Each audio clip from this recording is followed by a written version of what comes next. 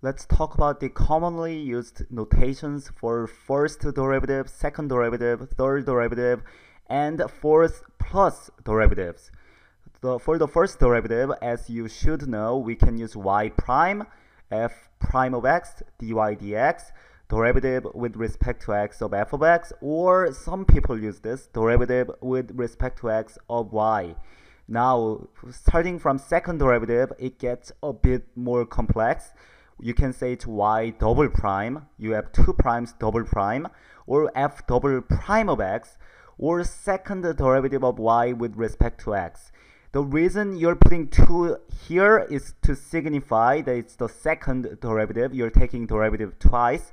And this 2 is meaning that you're taking derivative with respect to x twice. Now, when you get to calculus 3 and talk about multivariable functions, you might take second derivative, but it's not going to be taking the derivative with respect to x twice, but it might be taking the derivative with respect to x, then taking the derivative with respect to y, or taking the derivative with respect to y twice. So you gotta make sure that you put this 2 there to signify that you're only taking derivative with respect to x.